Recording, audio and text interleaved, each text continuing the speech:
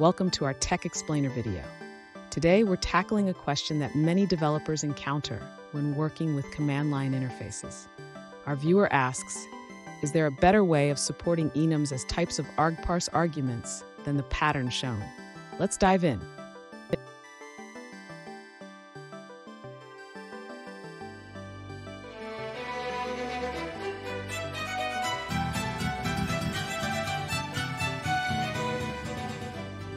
Welcome back to another technical video.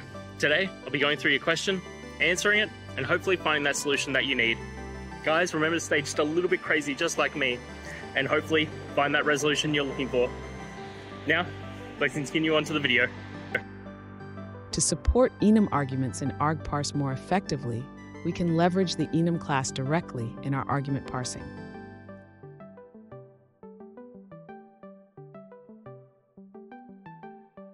First, let's define our enum class. Here we have an enum called SumEnum with two members, 1 and 2.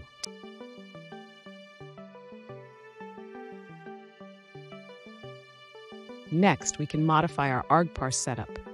Instead of using type star, we can use the enum directly as the type for our argument.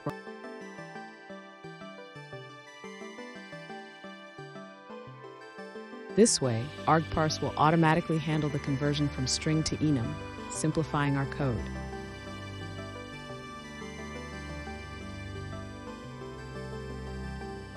In summary, using enum directly in argparse enhances readability and reduces the need for additional conversion logic.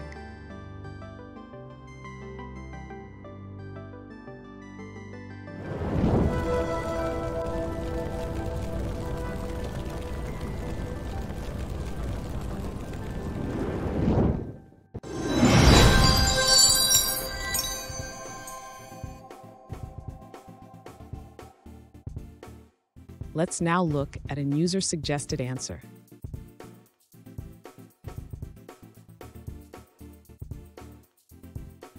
This solution introduces a custom argparse action for handling enum arguments. It allows you to use enumeration names instead of values and provides clear error messages.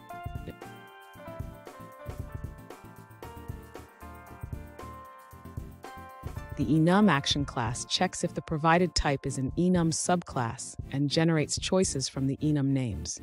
It raises errors if the type is not valid.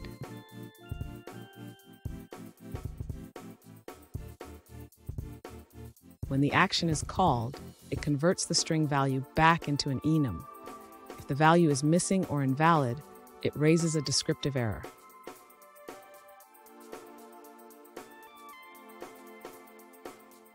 This approach enhances user experience by providing meaningful feedback when incorrect values are passed.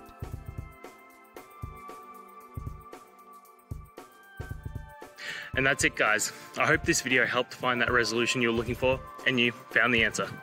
Guys, please hit subscribe if it helped, and I'd really appreciate it. I'll see you next time on another one of these technical videos. Have a good one.